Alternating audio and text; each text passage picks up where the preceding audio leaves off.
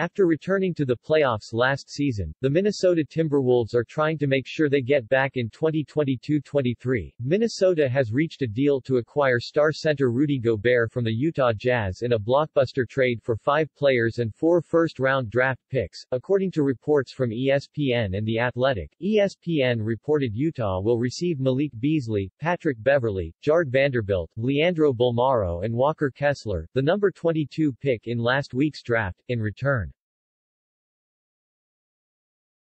The Jazz will also get unprotected first-round picks in 2023, 2025 and 2027, plus a top 5 protected pick in 2029. The Timberwolves went 46-36 last season after missing the playoffs for 3 consecutive years.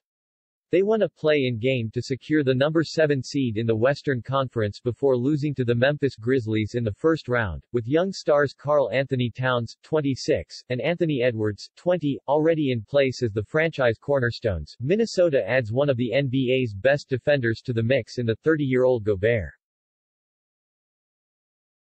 He is a 3-time Defensive Player of the Year 2018, 2019, 2021, one of only 4 players in league history to win the award 3 times, and has been named to the All-Defensive First Team in each of the last 6 seasons. Gobert averaged 15.6 points, 14.7 rebounds and 2.1 blocks in 66 games last season.